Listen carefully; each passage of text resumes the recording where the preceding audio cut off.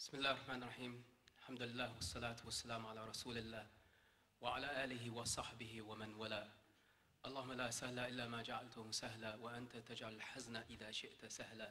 Dear brothers and sisters and friends, assalamu alaikum wa rahmatullahi wa barakatuh. First of all, I'd like to thank greatly for the brothers and sisters at HHUGS for supporting my family while I was held in Belmarsh under the anti-terror legislation. HHUGS and the work that they've been doing over the past years has been crucial to helping those people who've fallen foul of anti-terror legislation and measures in this country.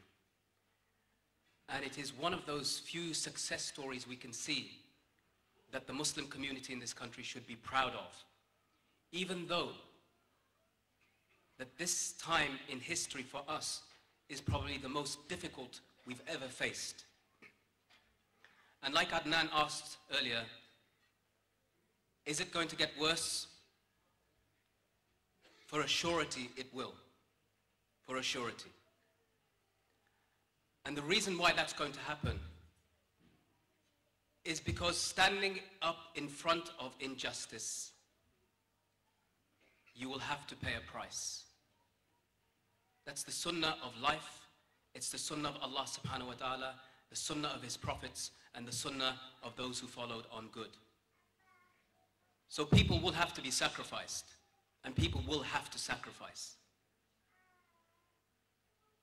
Before I was arrested, by about 2 to 3 months, I was in South Africa, and I visited a prison. It's the first actual proper prison I've been in. I've been in military prisons and detention camps and secret detention sites, but they don't count. It was the first real prison that I'd been in, and I was invited to go and speak to the prisoners inside Pollsmoor prison, which is near Cape Town, and the last prison Mandela was held in before he was released to house arrest. And I spoke to a series of prisoners there, including many Muslim prisoners, and gave them the story of Bagram and Guantanamo, and ultimately hope that as Malcolm X said, prison, if a man wishes to, he can change his life, or it can change his life. And I couldn't help but to think that in this country that's been affected so much by its leaders and by its people who are fighting for the rights of the oppressed, that prison, torture, abuse, rape, all as the state's apparatus to use against those of its population it wants to subdue, has been used so much as an example for the world. In fact, if you look at the most, up until he died, recognized person on the face of the planet, you could arguably have said it was a convicted terrorist, Nelson Mandela. In fact, the British government, in its hypocrisy, the same government, the Tory government, who at the time used to call for Nelson Mandela to be hanged, has erected statues of him outside Parliament. And it's these type of hypocrisies they think that we can't see through, but we can. Because for as much as they want to tell us, the Muslim community, that you are under the microscope, you are being watched, you are being targeted, we're listening to everything that you say, we have to remind them, say to them, that we are the nation of the people from birth till death who believe we are watched. And not only are you watching us, not only are we watching you right back, but the one who created us is watching us all together and is noting down people's deeds and actions, and there will be a recompense. But in the interim, dear brothers and sisters, whilst it is beautiful and amazing and uplifting to see this hall filled with brothers and sisters who care about the issues and the matters that HHUGS supports, we are not the majority. We are a minority within a minority. Because essentially, it is a small number of people who directly get affected by the effects of anti-terror legislation. It's a growing problem. Islamophobia is a growing problem. People are being targeted again and again. But until you actually feel it, until it's your door that's barged down and broken down, until it's your family that are made to sit in a room in the corner surrounded by officers, until it's you whose hands are cuffed in your own house where you live, until it's you that's been frightened or attempted to be frightened by the most powerful law enforcement agencies in the world, followed by the most powerful legal systems in the world. It's really hard for you to empathize. You can think, you can attempt to be part of that, you can attempt to put yourself in that position, but we become so desensitized by the constant barrage we hear daily about arrest after arrest after arrest, let alone what's happening in the various parts of the Muslim world that we are affected by. But then again, it was never the larger number of people who made the change.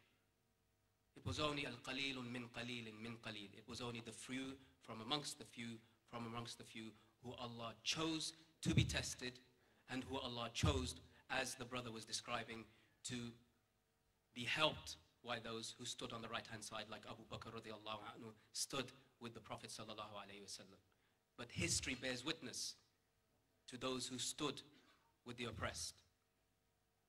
One of the lessons I've often said to our brothers and sisters here is that do not look at yourself as a community that's only unique simply because you're Muslims. There are things that are passed by before. The Quran mentions وَالَّذِينَ مِن قَبْلِكُمْ. It tells you to look at the examples of those that went before you to take a lesson. And you can see in this country what happened to the black community and to the Irish community and to the trade unions and other groups of people.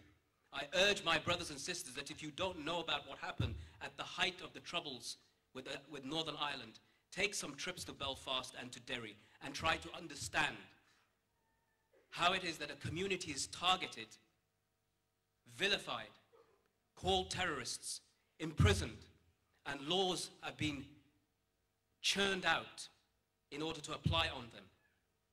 And then see what happens when a community stands for itself, that stands up for those who are being demonized and vilified.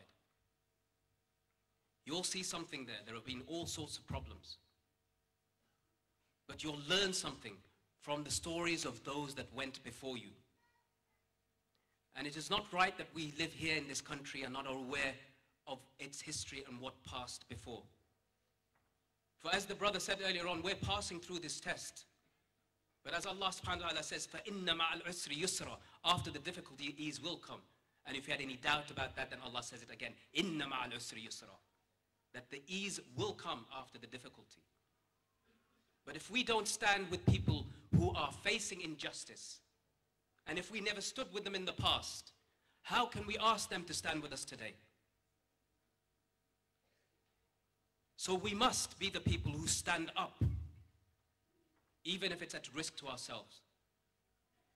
We must be the people who stand up for those who are facing oppression, if it's from Muslims or if it's from non-Muslims. That has to be the defining factor from amongst us. The justice that we claim on our tongues of Islam has to follow with the justice that Islam offers to all people. And we can't keep complaining that we are being barraged by anti-terror legislations and injustice, yet we remain silent. مَنْ رَأَى مِنْكُمْ مُنْكَرًا يَغَيْرُ بِيَدِهِ, from whomever amongst you sees an evil, let him change it with his hand. فَإِنْ لَمْ يَسْتَطِعْ فَبِلِسَانِهِ, and if he's unable to do so, then at least with his tongue. فَإِنْ لَمْ يَسْتَطِعْ فَبِقَلْبِهِ, and if he's unable to do that, then at least in his heart despise it. وَذَلِكَ ضَعْفُ الْإِيمَانِ, and that is the lowest rank of faith. Being silent, being apathetic, being lethargic is no longer an option. The laws that are being passed in this country, the likes of which we have never seen before, we have to all become articulate. We have to all imagine that members of our family are being detained or targeted. And we have to all become defenders, every single one of us. Ignorance is not an excuse because we've made you aware. The media's made you aware. Our cases have made you aware. And if you sat down with your hands covering your eyes and your ears and your mouth, your heart was not closed. You still knew it in your heart that it was wrong. And yet you did nothing about it. So people have to become articulate. People have to be able to know how to write. People have to know how to be able to respond. People have to know how to be able to challenge. There's no use to use an excuse to say my deen does not allow me to get in these situations whereby I end up compromising your deen. The compromising of your deen is this, that you didn't stand up for justice. That is the compromising of your deen. You compromised it while you pretended that it was your deen that stopped you from acting. That can no longer be an excuse, my dear brothers. Belmarsh is filled with Muslims whose only crime was to want to defend the oppressed. When they were arrested, just like me, like the majority of anti-terror arrests in this country, the police quickly note, very quickly, there was no threat to the security of Britain. Yet the government keeps saying there is a threat. Who's telling the truth? The government? The police? Are they both lying? Are they both telling the truth? Who's deciphering it? Who's challenging them? How can it be that we as Muslim prisoners are placed as Category A prisoners, which are deemed to be the most dangerous in the country, alongside gangland murderers, alongside people who've killed police officers, alongside child killers? Those who wanted to go over to Syria just to help, nothing else, are placed alongside those people and are given sentences, as you have heard, the likes of which you cannot imagine. Why isn't there an uproar in the community? Because what's happening is the waters are being tested. They're asking to see who will respond. And if you all remain silent and do nothing, then the sin is upon you. Every person who's able to write must be able to use that pen. Every person who's able to speak must be able to use his tongue. And there's a duty upon him or her to ensure that if you see a justice, you don't just talk about it, that you follow through with action. There are systems in this country available to you. Yes, everything is against us. Everything's against us. But then there wouldn't be any test if it wasn't. So don't be afraid of that. Allah brought you your test to you. So dear brothers and sisters, please understand that assisting HHUGS is the least you can do. The very least.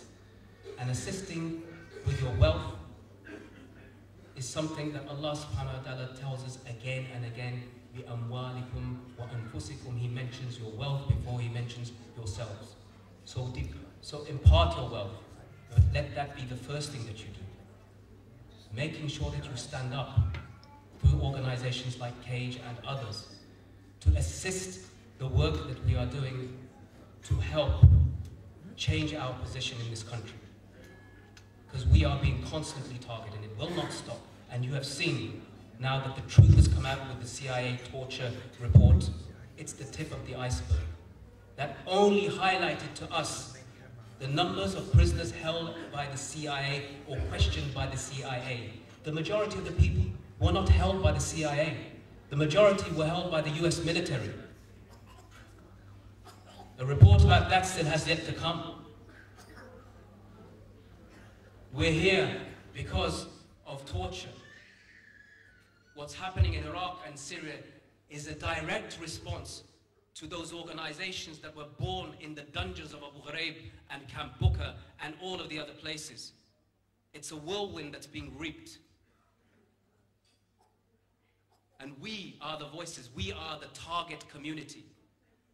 There are people from amongst us who are able to empower and are able to bring bring that voice forward, but if you don't assist us, then this difficult struggle ahead of us is going to be very weighty, and we may just get overwhelmed by it. So we need your help, dear brothers and sisters. We need your help desperately. And final thing I will say is just a little anecdote. The other day I was sitting in the car with my son. He's only young. He was born after I was taken into custody in Guantanamo. And I saw him first when he was around 3 years old. He's still a small boy. And as we were driving along, he sat in the front seat. Usually his older brothers and sisters sit in the front, but he decided to take the front seat. And he put down the sun visor, but he's too short for that to have any effect. So the rays of the sun started hitting him in the eye, and he started to cover his eyes. And I said, son, sometimes being a front seat passenger is going to be the hardest part of the journey. It's a lesson for life, son. It's a lesson for life. جزاكم الله خير. سبحانك اللهم وبحمدك أشهد أن لا إله إلا أنت أستغفرك وأتوب